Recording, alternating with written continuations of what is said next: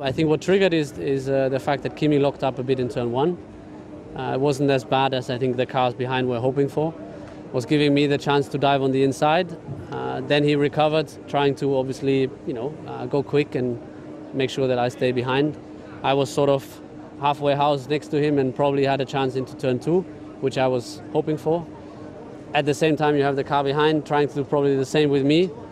When Kimi came back to the right, trying to get turn two first. At the same time, Kvyat came from the inside, and at that point I didn't really have anywhere to go. I tried to back out of it, but couldn't. If I don't back out, I crash with Kvyat and then with Kimi, so I tried to back out, but unfortunately still hit Kimi's rear left, and it was a disaster at that point because you have both Ferraris touching each other and damage. But I think we were quite lucky. Obviously I was a bit luckier to continue and still have both cars in the checkered flag.